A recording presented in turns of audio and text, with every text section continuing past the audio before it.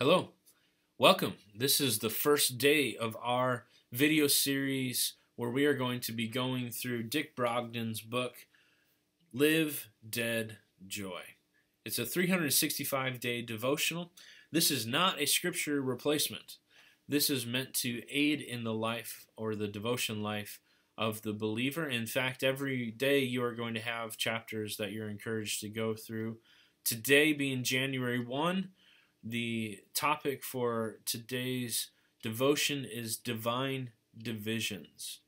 And the scriptures that are needing to be read before this devotion is Genesis chapters 1 through 3, Psalms chapter 1, and Matthew chapter 1, and Acts chapter 1. If you have not yet already read those chapters, then I encourage you to pause this video, stop, go grab your Bible, read those chapters, and then come back together. But more importantly than coming back to this video is that you actually read those scriptures and that you spend time with Jesus and that you spend time asking him what he meant, what was going on here, what's the situation, what's the message, what's he trying to convey to you, so that you can speak with Jesus, so that you can spend time with Jesus. This devotion book, this is nothing if there's no Jesus involved. This is nothing if there's no relationship involved. And so I just encourage you to just take the time necessary. Just like it's necessary to grow your relationship with your spouse, it's necessary to grow your relationship with Jesus. He loves you and he wants to spend time with you. And so I encourage you now to read those chapters if you haven't already. If you have already read those chapters, because this is our church's our yearly devotional, we're going to be going through this every day. So for those who have already read the scriptures, then we're going to read this devotion together. The intention of this video series, the intention of connecting like this is that I believe that as church body, as Christians, we need to be daily involved in each other's lives also. We need to, yes, spend time with the Lord, but we need to be also building each other up.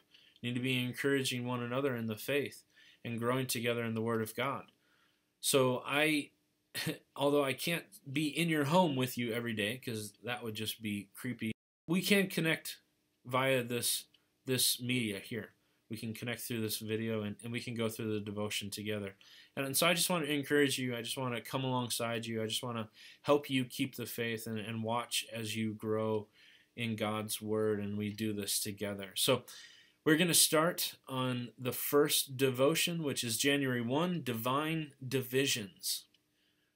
Jesus is constantly pruning us. He loves us so much that he constantly takes the initiative through his Spirit to remove from us what he hates, that we might blossom in the things he loves. It's a mistake to think his discipline is seasonal, for he is a constant gardener. Mortification is the work of the Holy Spirit. And as John Owens said, he works in us and with us, not against us or in spite of us or without us. The beginning of a new year affords a fresh start, but let us base all our commitments on the understanding that unless Jesus does the work in us, our intentions are in vain. God hovers over our form and deformity. It is his intention to bring light to what is dark in us. He intends to separate out the darkness, to do the fine surgery that divides those aspects of our character and nature that disgust him from those that bring him glory. He does this that we might produce fruit that lasts. This divine division is both beautiful and costly. It cost him sweat and blood. It will likely cost us similarly. We may not like what Jesus cuts away from us. We may not appreciate what he, by his Spirit, births in us either.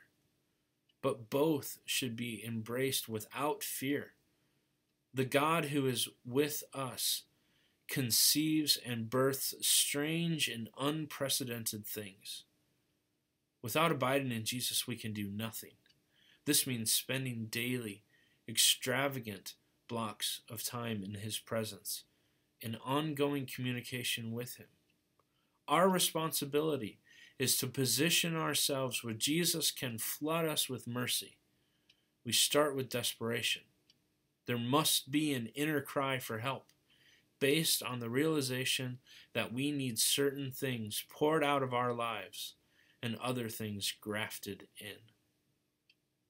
You see, this desperation helps us to be disciplined. Discipline then yields desire, and desire bears delight. We delight in Jesus. When He is all that thrills and fuels us, we have the means to represent Him well among all the peoples of the earth. Clothed in Him, we have His power and His character. It is a winsome combination. Amen. That is a good word for us today. I want to read this once again. We may not appreciate what He, by His Spirit, births in us either, but both should be embraced without fear. You know, God does a cutting away. We may get mad, we may get frustrated when parents, when teachers, when support systems, people that we entrust our life to and we've asked for prayer from and we've divulged information to, and they actually go out and pray and they seek God on your behalf, and they come back to you and say, hey, I've spent some time praying about this and I just feel a check in my spirit that this is not for you, or that this is something that will be beneficial for you, even though it's going to be hard for you. You know, those things, when God communicates what we should or shouldn't do, or gives us those little checks in our spirit, or brings others alongside of us that are going to help us on this journey, we don't always heed good advice sometimes. Sometimes we spurn against it. We kick against the goads. We want to do our own thing. We want to do it our own way. We want to do it in our own power and our own strength. But we just simply can't. We need to simply remember that God hovers over that deformity in us, but He also hovers over what He formed in us. That we were at one time dust. We were dirt. We were gravel. We were earth. We were something. Not yet someone, but we were something. And God took that something and gave it a name. He breathed His life into that something and gave it purpose and intention. And that purpose and intention is meant to be experienced. It's meant to be enjoyed. It's meant to be embraced. And it's meant to be followed. So when God is separating that out of us what shouldn't be and grafting in us what should be, we need to understand and realize that we are simply something now known by someone. We are now known by Jesus. Jesus is our definition. Jesus is our strength. Jesus is our motivation. And when we do something that is outside of Him, or goes against the understanding of God, or the nature of God, or the character of God, that those things, in order to be known by that name, Jesus, they need to be removed from us. They need to be pulled out of us. They need to be cut off of us so that He can graft more of Himself into us. We can become more and more like Christ, have more and more of the character and the nature of God, have more and more of the desire of God, have more and more of the willingness to follow Jesus. Remember, Jesus is our definition, not us. We don't define for us who we are. We simply follow a plan, a procedure that He has laid out, that He has breathed into us. And that is His will. Jesus didn't do anything on His own, only what the Father has instructed Him to do.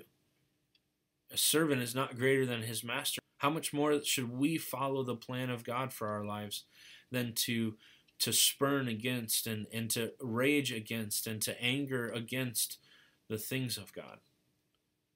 True happiness, true fulfillment, true devotion is daily following God. knowing where our peace comes from, knowing that we have hope, knowing that we have a plan, knowing that we have a purpose, is of huge comfort and stability. It pushes against mental disorder. It pushes against addictions. It pushes against struggles and temptations. When you know who you are, when you know your plan, when you know your purpose, you know what to say no to, because it doesn't fit within the plan of God for your life. It doesn't fit within the purpose of God to bring the kingdom of God. It doesn't fit within the vision of God or the glory of God. It takes away from those things. So don't spurn against what God cuts out of your life. Embrace it. Cherish it. Love the fact that God disciplines those that he loves, because it's not for our own demise. It's for the glorification of God in our lives. And so when you commit your life to Jesus and you say, I follow Jesus, also commit yourself to following his plan. Commit yourself to knowing what the Word of God has to say about you and your identity and who you are. Your plan, your purpose is nothing, but his plan, his purpose is everything. And it's the only thing of eternal value. So I just want to encourage you to follow the plan of God, to know who you were before God breathed his life into you. And now that you have the breath of God in your nostrils, in your lungs, and flowing through you, and you are a believer, you are known by the name Jesus. Jesus is your definition. You're not God, but the cool thing is God dwells in you. God abides in you, and you now a temple. You're a house. You're a host of God. And so it's a powerful thing to experience, knowing that you are special, that you are loved, that you are desired, not just by another person, but by the King of Kings and the Lord of Lords. He loves you. He cherishes you, and he loves to spend time with you.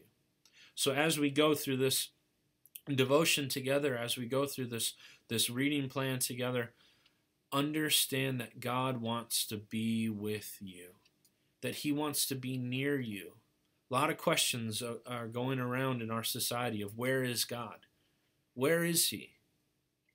He's waiting there in the quiet place. He's waiting there in the place where you separate yourself from all the other distractions so that you can spend time with him. He's a jealous God. He is not going to share his time with entertainment, with addictions, with distractions. He is going to protect that time. And if that means you are not willing to spend time with him, don't blame God for the lack of devotion. He wants to spend time with you. And you need to spend time with him. So I just want to encourage you with that, and I want to pray for you as we go throughout the rest of our day. Heavenly Father, Jesus, I thank you for being near to us, that you are only but a prayer away. And as cliche as that sounds, it's so true, though.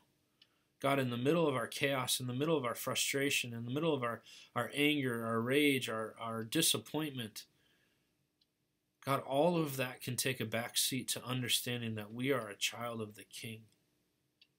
And that even though frustration, anger, rage, all these emotions, all these things can be overwhelming at times, we can always come back and rest in the knowledge of who you are. And knowing who you are helps us better understand who we are. That we are created in the image of God. That we are created for greatness, and we are created for a plan and a purpose, that we were something, but you breathed into that something differently than all the other things in this world, that you breathed your spirit and your life into us. And now today we are known as King's kids. We are known as a child of God. Our definition comes from you, Jesus. So Jesus, today as we go through our day, Father, that you help us to glorify you, to rest in you, to find our peace in you. to find our strength through the hard things that are going to come up today, the disappointment, the bad news. Father, but help us rest in the assurance of you and that you have got this and that we simply need to follow your plan. And when you're cutting things out of our lives that shouldn't be there, you're doing it not to hurt us or frustrate us, but you're doing it to better glorify yourself because you love us and you want to save those around us just as much as you've saved us. So Jesus, I thank you for your plan. I thank you for your purpose. I thank you for your commitment to not leave us alone, that you're there with us. Even when we don't realize it, you're there with us. But we can just simply pray and acknowledge and find you and rest in you. Tremendous comfort, Jesus. So I say thank you, Father. Be with us today. In your name, amen.